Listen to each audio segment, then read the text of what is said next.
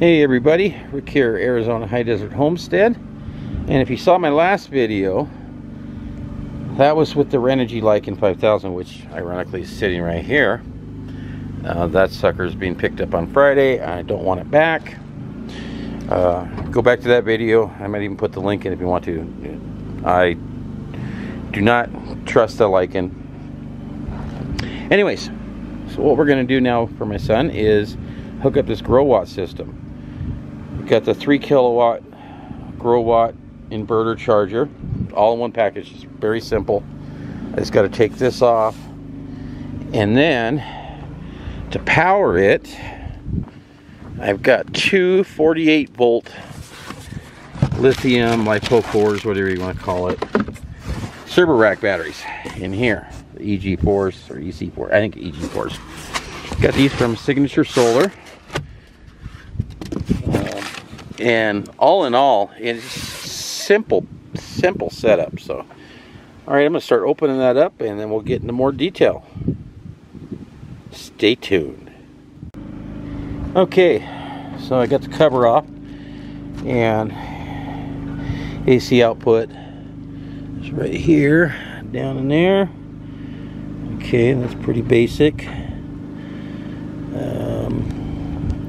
AC input. I want to wire a generator into it right up here. For the solar panels, it comes right through here into here.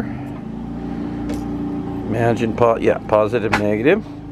Okay, then the batteries cable going through here, and I'm sure you can see that. And pretty basic, very basic. The thing I like about this is you can parallel these. This is a 3 kilowatt model. You can parallel these up to 6, which would give you 18 kilowatts, 18,000 watts of continuous power. We're not going to need that.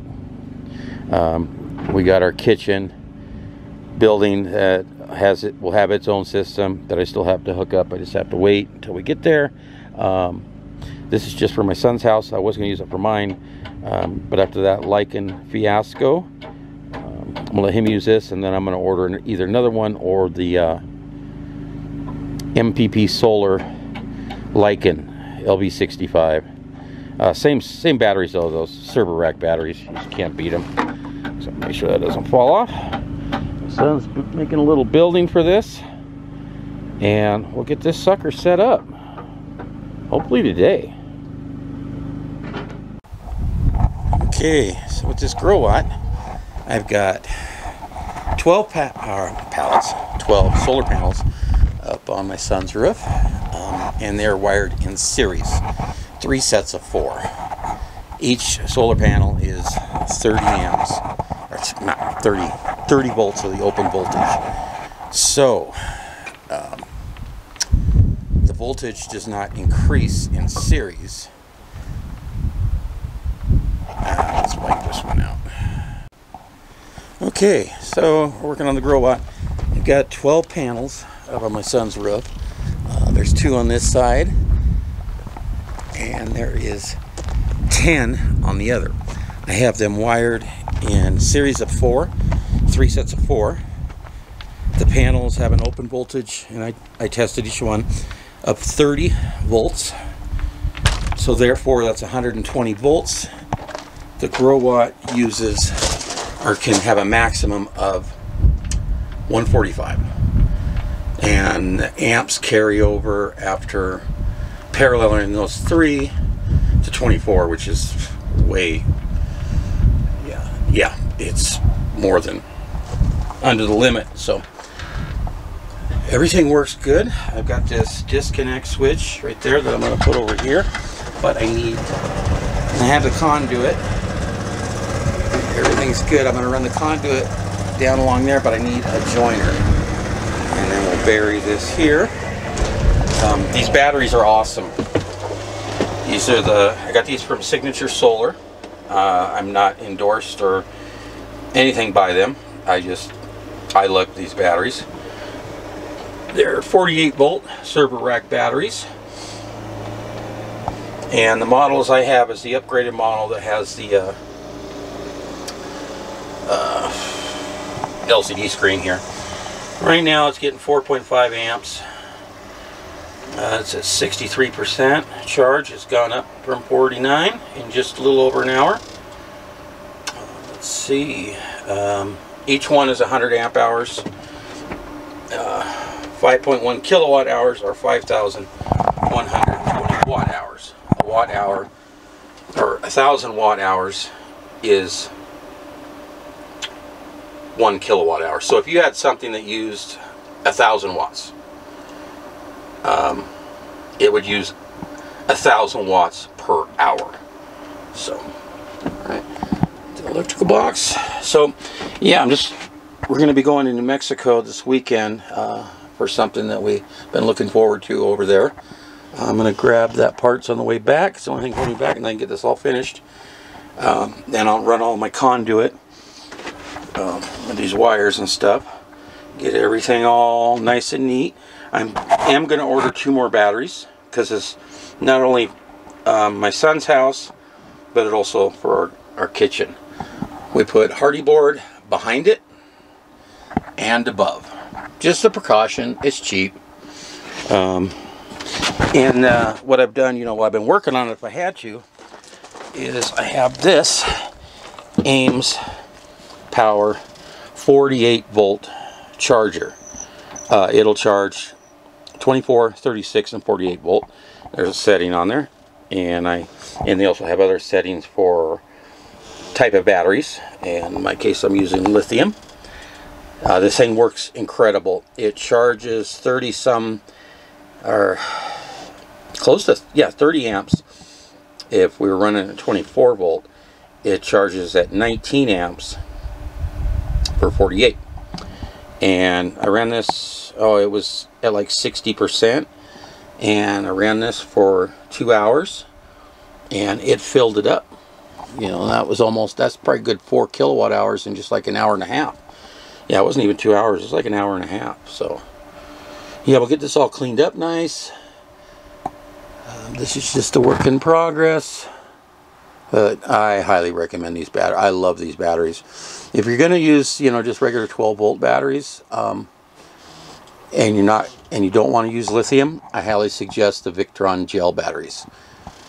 Especially if you're in cold areas, you know, if you get cold winters, those batteries, I use those for my freezers. I have 3 freezers, and those batteries are still pumping along. I've had them for over a year, and well, I hope they keep going. They've been holding up very well. So, and then I still got to hook up the grounding rods, grounding wire, and all that good stuff. I got 3/4 inch conduit, and I got some 1/2 inch, because the 3/4 conduit will not fit in that Growatt.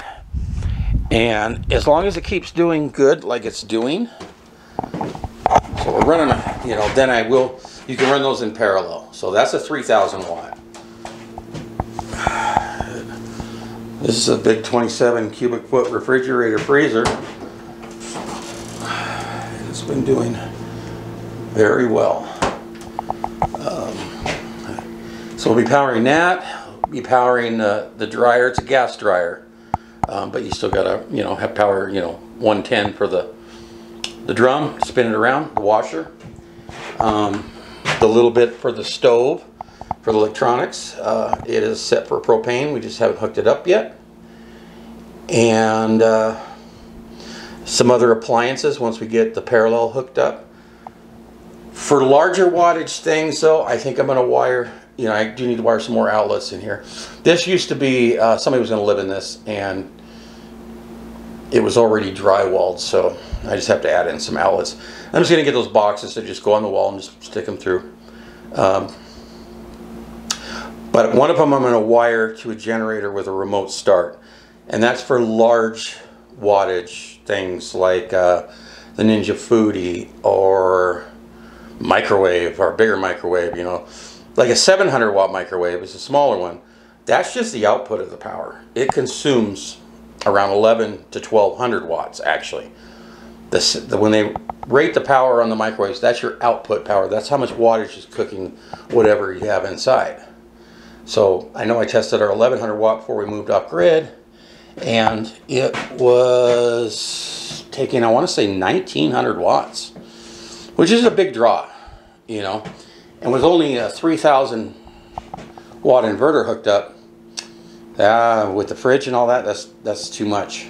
Now if we had the two in parallel at 6000, and of course the other two batteries would be fine, but you know, if you're just going to use the microwave or something just for a little short time, I would much rather just use a little bit of gas until we get built up with a big system. You know, I'd like at least a 50 kilowatt system on each of our places. So anyways, I think that's going to wrap it up. When I get the one for parallel, I'll do something on that. The next one in this series will be the system I bought last year, kind of an impulse buy, and it was on sale. It was a Mr. POW 48 volt inverter. It had very high ratings. It's 5000 watt. It'll take up to 500 voltage on an open circuit, which is incredible. So I'm going to hook up 20 panels of that right away, and I can still hook up more. It just all depends on how you hook up with series and parallel and stuff like that.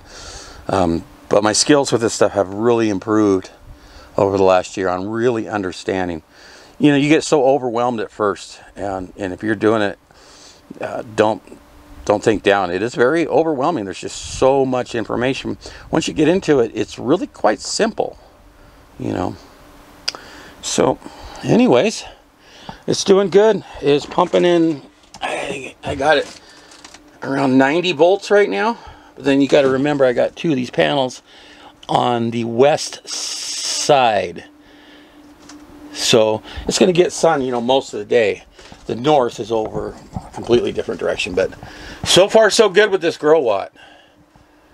It is the Growatt, let's see, 48 volt, where's the 3000 watts, yeah, and it's only the 120 model. This does not have 240. They do have models like that. I don't know about converting these to 240, so I'm not sure. But I know with the MPP solar, which I plan on getting, if anything crashes, I'm going right to the MPP solar LV 6548.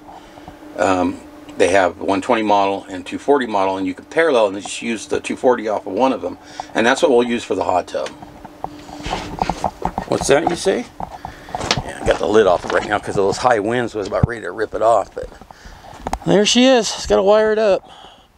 Just so many different things to do. So I know it's a mess, but it's all going to be cleaned up, and I will show the results of that in a future homesteading update video. It's all right, everyone. Thank you so much for watching. If you have any questions, leave them in the comments. And we got a lot more to come. A lot more.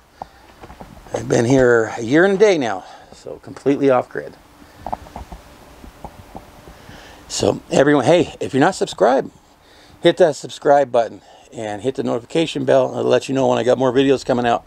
And if any of you need help, advice, anything, you know, I'm not an expert on it by any means, but I like to help people. So all right, everyone, have a great day. Hit that thumbs up button, and we'll see you again soon. Take care.